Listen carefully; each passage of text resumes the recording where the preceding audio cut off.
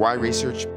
Research is what's going to change the world. It's going to lead us to new treatments, to better treatments, and will ultimately prevent suffering and prevent death from breast cancer. We want to be in a world without cancer. A journey like that requires a map. You have to know where you're going. You have to be able to figure out the pathway that's going to get you to your goal as rapidly as possible and as safely as possible. Research is critical. Without it, we're in a vast wilderness with very little to hold on to.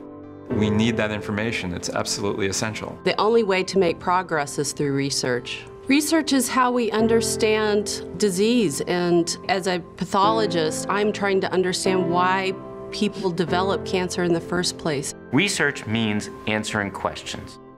What works better? Why do things work? How can we improve things? We can't just guess at these answers. There's too much at stake.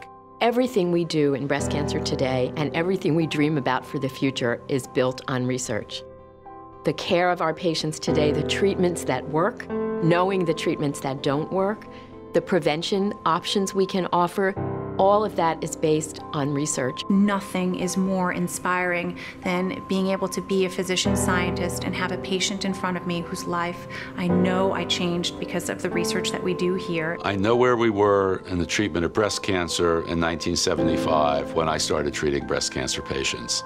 I know where we are now, and it's radically different. And it's not different by chance. If you want to eradicate cancer fully, there's only one way to do it, and it's through continued research.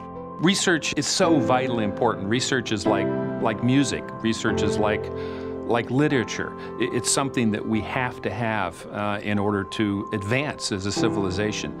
Without research, there's going to be no cure.